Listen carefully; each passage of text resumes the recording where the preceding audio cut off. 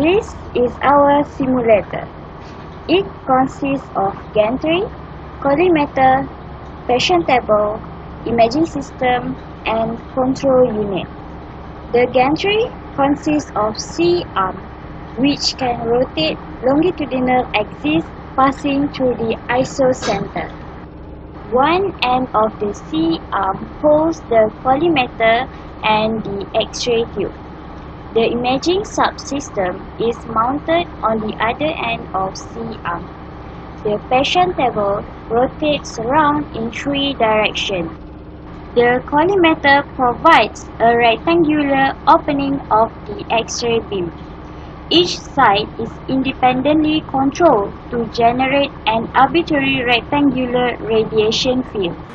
To visualize the projection of the X-ray field on the patient's skin, a field-like projection is used.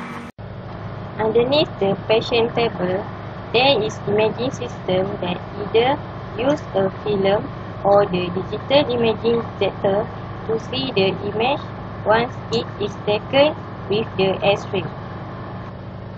The image intensifier support arm has 2 orthogonal, which are lateral and longitudinal motorized motions for remote and interactive positioning of image intensifier at the region of interest.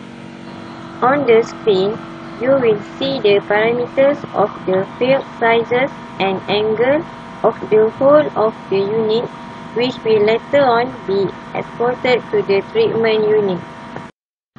Meanwhile, all motion of the gantry, collimator and image intensifier support arm can be controlled through the keypad as well as from the remote control console. The gantry has 3 directions of movement: longitudinal, lateral and rotational.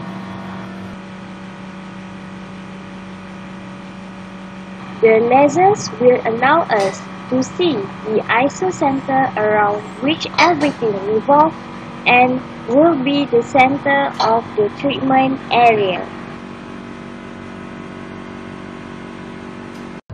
The control console is located at a remote location outside the simulator room. It consists of a desktop, computer, a mouse, a physical key switch and 2 buttons for activating the X-ray room.